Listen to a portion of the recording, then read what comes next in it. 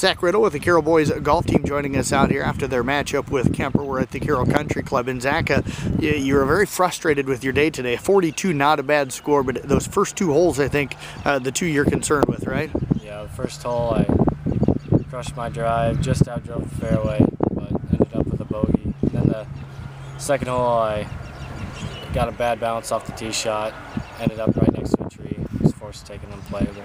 So not the two best bounces that I would have liked to start off with. What'd you tell yourself after those two holes? Because as your dad was telling you earlier, you settled down. You were one over the last 7 holes, which is a pretty good round.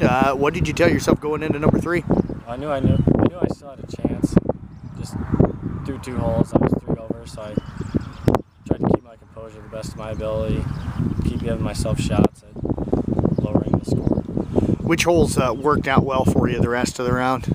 On 7 I chipped it real close and tapped in birdie, and then I didn't really have that many easy pars or anything. I had worked for all my pars. I wasn't giving myself easy opportunities. That was a nice chip you had there on 7. Probably what, about 10 feet it looked like maybe from my angle off of the green. Where was that? And take us through that shot if you would. Yeah, it was about 10 feet off the green, a little bit elevated. I kind of bladed it actually, bounced once, hit the pin and landed right next to it. So I give Sam crap about being lucky all the time, and I guess I got the lucky bounce for once. What did he have to say to you on that one? You guys were having a little conversation out there. Oh, he just kept saying that, you always call me the lucky one, and I said, yeah, I finally got a good bounce this round. How'd you putt today? Oh, not bad. I had 1 3 putt. That should have been a 2 putt, but other than that, I think I ended up with 16 putts. Were you on green in regulation most of the day? I was not. I hit 0 fairways and 4 greens, so.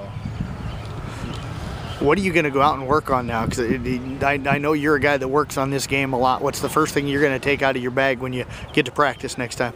My driver, definitely. I didn't hit any fairways today, and I was putting myself in trouble spots right off the start from the tee box. Zach, has that been an issue for you all season, or was it just today? It was just today, actually, because I played Saturday. I hit 10 of 14 fairways, and I was in great situations, but ended up today, I just wasn't that part of the game today. I didn't show up.